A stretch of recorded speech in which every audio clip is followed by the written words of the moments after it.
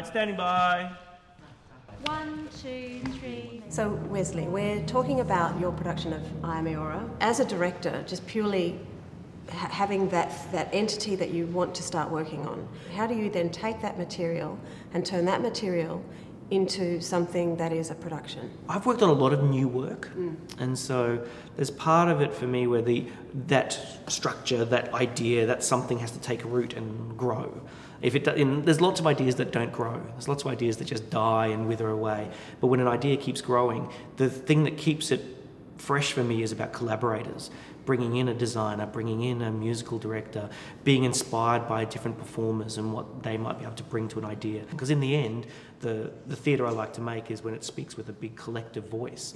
Having said that, there still needs to be some form of leadership. You know, you still have to edit and craft and bring all those collaborators into the one idea. It'd be interesting then if you go up and to again, and the net comes and takes all the fish and you can just watch them all going. And what's going on, so you acknowledge it. And it sometimes doesn't become what I imagined it will be.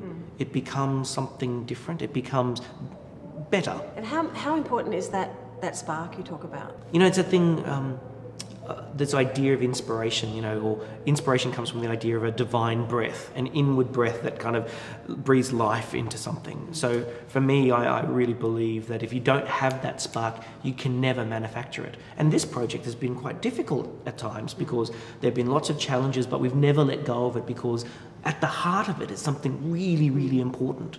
And you feel... For me, it's not just about a theatrical piece of work, it's about a cultural work. It's kind of digging deep into the culture of this place and bringing something to the fore. What about you as an artist? Do you try to push yourself out of your own comfort zone with each project? I believe that an artist is about creating a vocabulary for the future. We are imagining what the future will be and how do we explore it together, both the audience and the performers. I think that if it's easy or you feel like you've done it before, maybe there's a reason not to do it. It has been done before. You're not adding to the canon, you're not adding to the body of thought around art and society, that you're just playing it easy. And if you are playing it easy, that's all right, but I think then you don't take government subsidy for it. You know, government subsidy or the support of the people is really about innovation and moving us forward and taking us to somewhere that we're not expecting. Okay, now let's. Your work is always so big and involves so many people, but I want to get back into Wesley land. Athletes talk about this is the zone, being in the zone, that moment where their rhythms take over. Well, you know, there's that all flow theory. You know, you get into flow and you can sustain it. And I know when I'm in that mode, I can be there for hours and hours, and just things come up and they seem to be real and speak the truth, and you just keep going with it.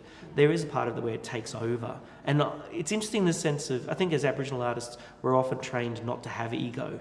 Of course we've all got ego. I've got an incredible ego, but the idea of saying there's something beyond us, so that, you know, there's a spirit of this country that kind of speaks through us. There's a responsibility to a community, but when I'm having that level of inspiration, it's something like it's taking over my body. It's something else. And is that something you seek out, or is that something that just happens to you? I like to believe that there's maybe only 3 to 4 creative hours in a day, but you don't get to choose when they are. I sometimes will just go flow, flow, flow, flow, flow, crash, and you go, oh, what's going on now? And I kind of do the page numbering, and I do the editing, and I check up the fonts and do all the this is all computerized obviously, but you know, check the spelling on things, and all that stuff gets done because you're out of flow, and you just go, oh well, just know that it'll come back. And I think there's a real fear, I have a fear of the blank page. You know, you see the blank page and you go, as a writer, you go, and you see the idea, but you go, how will this ever be manifested? And there's part of me that goes, you just gotta, you know, pick yourself up by your bootstraps and just throw yourself into the middle of it, because otherwise you can make excuses forever. Yeah. Tell me about collaboration. Tell me what that means for you. For me, collaboration is getting to know the person, or the soul, the spirit behind this person that you've invited in. That you can get to a point where, I like to say, there is no way you can offend me. there comes a point where a collaborator will say something, and often I have to deal with racist issues or just certain ignorance in a particular field, and to go, they're not doing it to insult me, they're doing it to seek more information. How do I get to that position with them? So the more you share, the more you get out of a relationship.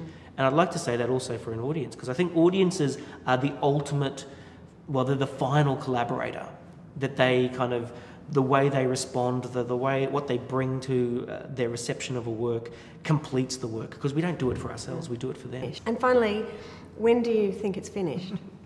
A visual artist said this great quote to me, Vernon Aki, and he was saying, a piece of art is never finished, it's abandoned. And a piece of theatre, there comes a point where I say, now it's the element of trust. There's that kind of nervous moment of going, just let it go and see what comes out from it. Or otherwise, you know what would happen as a director? I'd be there focusing on the 2% I thought wasn't working rather than the 98% that was working perfectly. But I've learned over time to say, you know, let's focus on the joy of it. The 98% that's working is what the audience is seeing, and that's great. How can I keep learning from the 2% and make it, 1.5% next time or 1% next time? How do I kind of build a world with collaborators and everyone together to make sure that I can keep doing the best I can?